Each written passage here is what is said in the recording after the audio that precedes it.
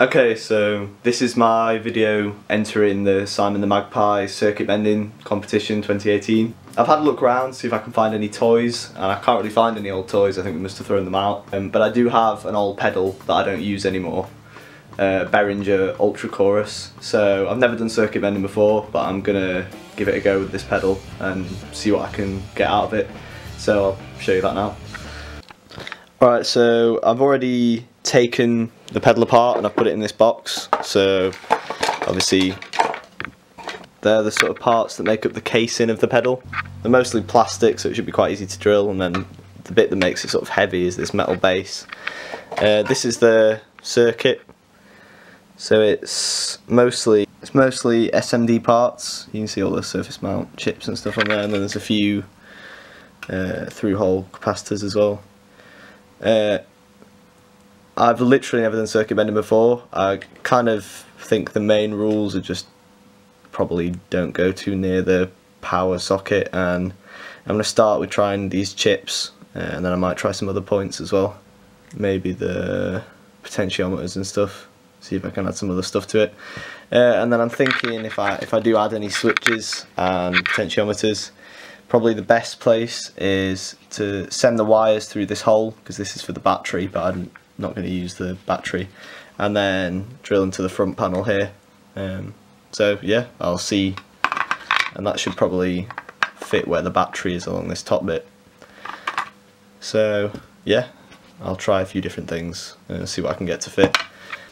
Okay, so I've got a little setup here. I've got my loop pedal going into the circuit board, into my little amp, and then I've got some switches and little jack cables here. So I'm just going to start prodding things and seeing what happens. So I've got two loops. I've got a sort of chilled out loop on this one.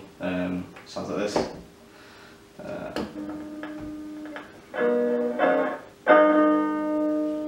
And then on bank 2 I've got more.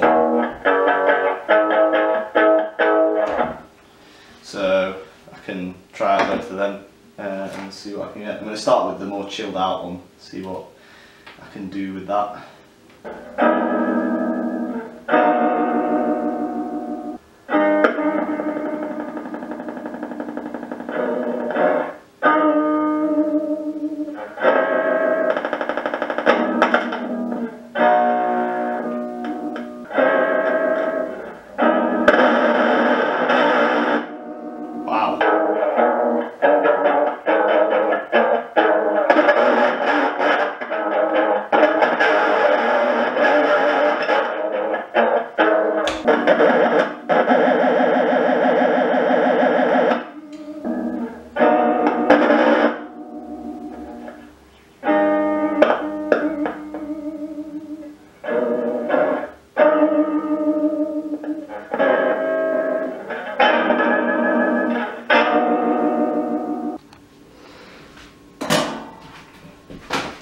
Alright, so what I've done now is I've soldered 2 wires to this potentiometer and 3 to this switch. The bending points I've found are, there's a few that make weird noises and oscillate and stuff, but they don't let any of the guitar signal through. And as I've got the modular synth for making weird noises and drones and stuff, I want to try and keep this like a proper pedal. I know it's not exactly the stupid bending battle, but I still wanted to enter it just to kind of get involved and stuff. So I found 2 which make different drive sounds. There's like a sort of really heavy fuzz sound and a sort of more overdrivey sound. So I think what I'm going to do is have this as a gain control, which is like a send from the point, and then this to switch between the 2 different points, so you can have the 2 different drive points. And then I may also wire another switch up to, I found 2 points on the back which sort of increase the depth of the chorus, so it really pitch bends just a little bit more. So I might also put that on the switch. So I've drilled 3 holes in the front of this, and I can, pretty crudely, but I can pop these through there and it should look pretty cool.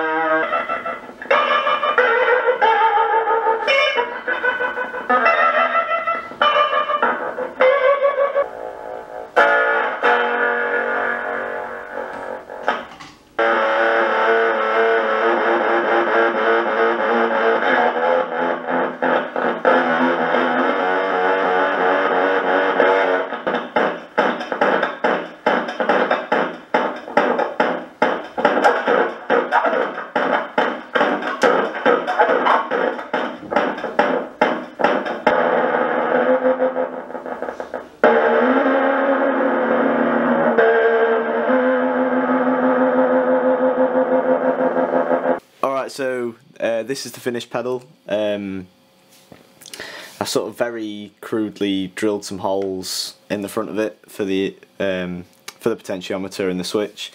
I drilled one extra hole because I was going to put another switch in, but I didn't end up doing it in the end. You can probably tell this is my first circuit bend because not everything went to plan. The place where I drilled these meant that you can't push down the pedal section anymore, so you can't switch it on and off. But to be honest, the button, it's just a tiny little button that switches it on and off, so I may just mount a proper switch on the front at some point and do it like that. Other than that, it does work how I wanted it to work. I've got 2 distortion modes, and then my other little mistake was I wired this potentiometer backwards, so this is no gain and that's all the gain. The other thing to note is it's really loud, so I've put it through this boost which I can actually use to sort of attenuate it a little bit.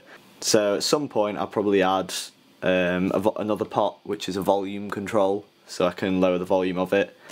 So the sort of driest sound I can get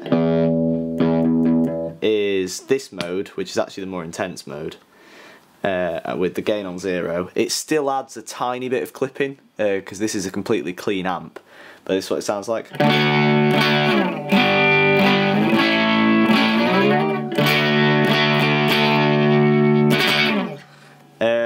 Obviously you can add more gain with this. This is where I think that it's also increased the depth, because this was a really subtle effect before, whereas if I put the depth and the rate up a bit, the depth's on full, but this is what it sounds like.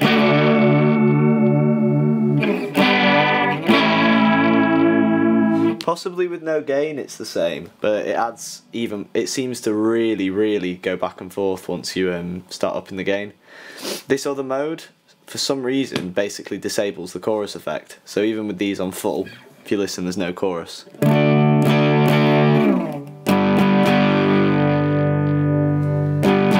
It also filters out some of the high end, so it's always quite bassy.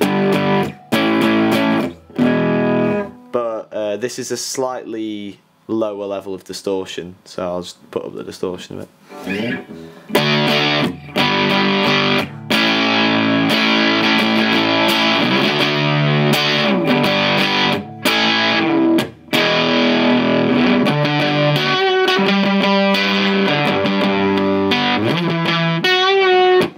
So it's quite a, I think that actually sounds like quite a good distortion, it's very clear. I'll put it on full.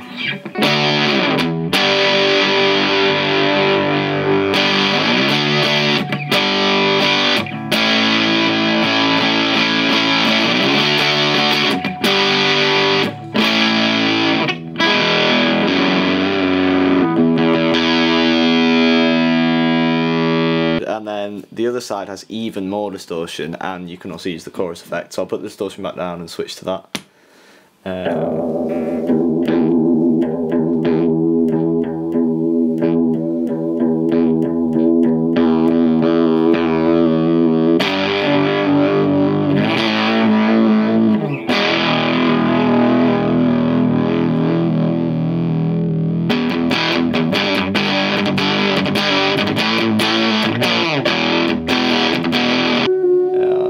Lower the depth and rate down a little bit.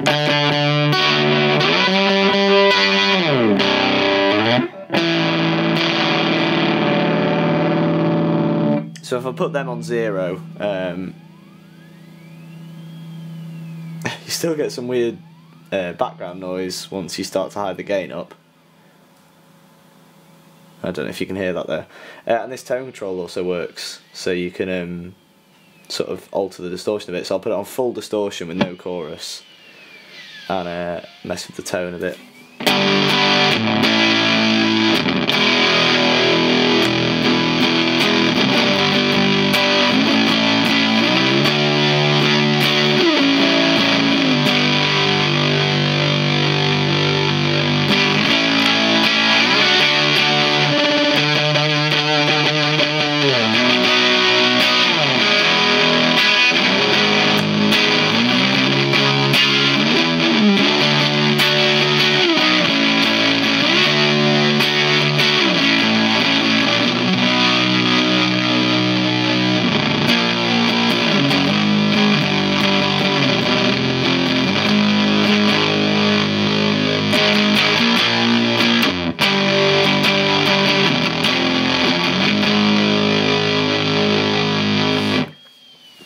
So considering this is a chorus pedal, I think that's a pretty good amount of gain. I'll start adding in some of this chorus. It sounds more like a vibrato when it's distorted. It's like it hasn't got the clean signal in there at all. You also get these weird noises.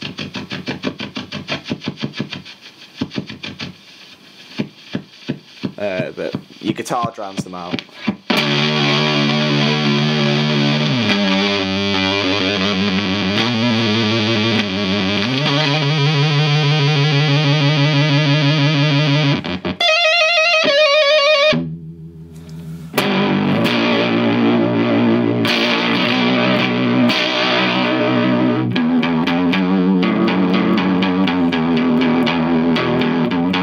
I'm going to try adding the filter effect on this bass synth one now, on top of what we've already got. So I'll get it fairly as dry as I can again so you can hear what it sounds like.